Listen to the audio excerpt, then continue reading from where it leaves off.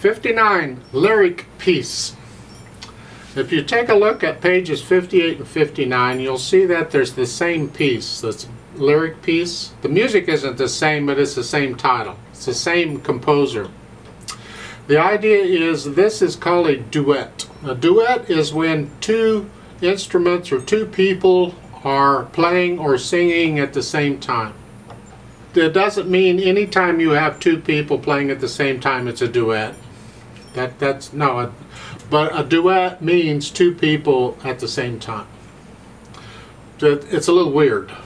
Have a glass of wine and think about it. It makes sense eventually. It's like, you know, a square is a rectangle, but a rectangle is not necessarily a square type thing. You can go one way, but not the other. I can have a singer or a violin player or some instrument playing, and they're accompanied by a piano or some other instrument. That's two people playing. That's not a duet. That's a solo, where you have a solo and an accompaniment at the same time. It's not a duet. A duet is when you have two people playing at the same time and both parts are equally important. It would be like a violin sonata or a cello sonata. A sonata is written as a duet. That's where the piano part is just as important as the other part, and they're playing together. The part on page 58 is called the secondo part. That's the bottom part. In a duet they're labeled. Bottom part is the secondo part, and the top part on page 59 is the primo part. The words are up at the top. It doesn't mean primary, it just means it's the top part of a duet. Because some people, piano players, are more comfortable playing one or the other. Mainly because a lot of times in the secondo part, everything's in the bass clef, and if they're more comfortable reading bass clef, they like the secondo part. Whereas the duet, the primo part, a lot of times both hands are written in treble clef. If this isn't, one's in treble and one's in bass, and that's fine, but they could have been both in treble clef. And if you're more comfortable playing in treble clef, then you'd prefer the primo part. I like playing duets, they're a lot of fun. Now some duets are, you can do it on one keyboard, on one piano, and other duets are written where you got to have two separate keyboards to do it because the hands get in the way of each other. Well, with this one, it looks like the hands might be in the way, except there's a note at the top telling the primo part, the top part, to play 2 octaves higher. And that way the hands get out of the way. Because the secondo part needs these notes here quite a bit. So we can't have the primo part playing in here, this area, because the secondo part is here. So if the primo part simply goes 2 octaves up, and you just pretend middle C went up the piano 2 octaves. So instead of here, that's 1, 2 octaves. You up here, and you go up here to play. You play it all up here. You're pretending you're playing it here. But by playing it up here, you're out of the way so that the secondo part can have these notes. So let's talk about this piece a little bit. Common time is 4/4 time, same difference. You're up here. I'm going to go ahead and pretend I'm up here. Now a lot of times when you do these duets, you'll actually sit up there toward the piano, and the other person will sit down here toward the piano in front of their part. But I'm going to sit in the middle and reach up here because I'm too lazy to move. So when you're starting out fine, you're actually playing the same notes, it looks like, just an octave apart.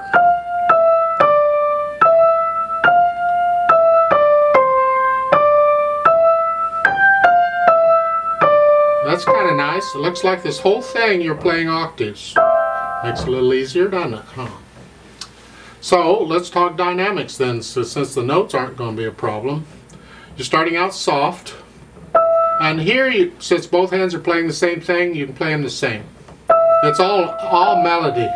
It's the secondo part has to adjust to stay softer than what you're playing. So the secondo part has to play very soft. So you can play this soft. You'll have to decide what soft is. And then in the second line you have that crescendo up to the first note in the third measure. You're going to get a little louder to that note. So here, louder. That's the note you're after. So you build up to that note and then you come back down. So that second line is here.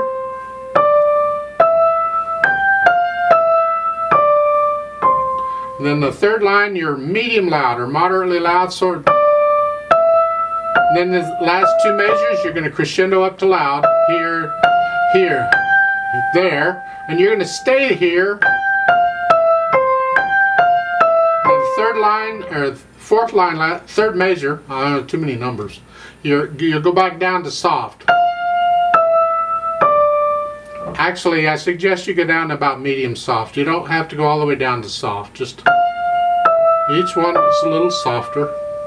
And that's the way that works. Now, in the second line, they have that RIT, retardando in the third measure. And it says last time. Retardando is a big fancy Italian word. It means just start gradually slowing down. It's like a train coming to a stop, except you don't come to a stop. You just slow down. So you're counting, however fast you're counting, that the second line, to start with the second measure, you hear 1, 2, 3, 4, 1, 2, 3, 4, 1, 2, 3, 4, done. You just slow down the count, and that's what that means. And it says the last time only, which means the last time we play it is when you'll slow down. And I say the last time because you're actually going to play the thing 3 times. And you say, how can you play it 3 times? Well, it's easy. You just keep playing it. Now, if you look at the end of the second line, there's a repeat sign. That means we're going to go back to the beginning and play those 2 lines again. So we're playing it twice right there. Then after that, we go down and play the third line and the last line. And at the end of the last line, underneath the staff, you see a DC al fine. This is very common. And they explain what it is there in a little box. It's Italian again. Abbreviations. DC simply means go back to the beginning. It's like a repeat sign, except it has other purposes. So you go back to the beginning. Al fine means go to fine. Well, if you look at the end of the second line underneath the staff, it has the word fine. It's not fine, it's Italian. It's fine. It means end, finish, complete, kaput, done, over, whatever. And we go to there. So when you get down to the bottom, you simply go back to the beginning and play the first 2 lines again. Third time. That's the third time you're playing it. And that's when you slow down. And that's how it works. It's really neat. They save a lot of printing and space and the music and so forth by doing all these repeats and the DC al fine thingies and so forth. Let's try this out very slowly together, just to make sure we have the notes and the rhythms. And if you're in a class and doing this, it's kind of neat, because if you have people in the class who can play the secondo part, because the secondo part's really meant for a teacher. You got some notes in there. You don't know if you know them or not. They're getting pretty interesting. And some other things, legato versus staccato and all this stuff going on. But if there are people who can play it, then they can play that part, and then whoever else can play the top part or whatever. It's kind of fun. I'm going to give us 4 counts. Let's do this very slowly together.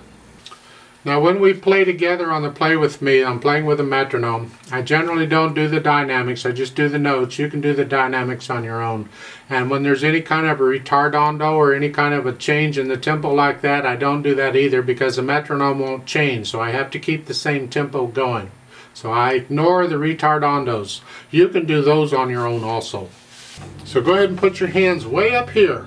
And here we go.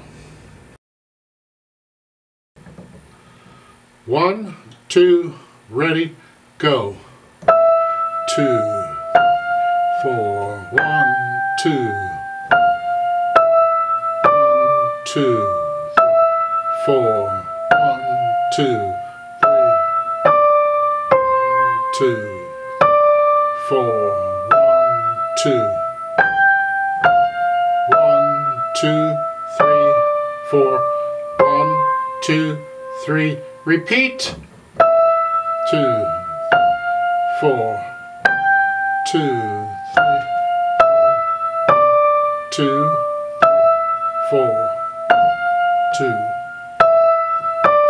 1, 2, 4, 2, 2, 4, 1, 2, 3. Go on. 2, 3, 4, 2, 2, 4, 2, 3, 4.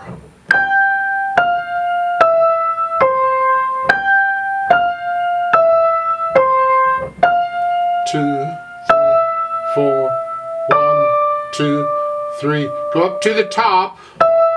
2, 2, 2, 4, 1, 2, 4, 2, 2, 4, 1, 2, 3, 4. 1, 2, 3, 4, off.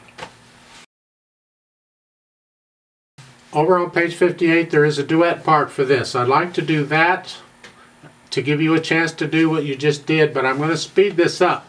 Now this says it's adagio. Adagio is slow. And that's probably about the speed we're going now. So we may keep it the same speed. So go ahead and put your hands up here where they were. I'll give us 4 counts. We'll just play this together. 1, 2, ready, go.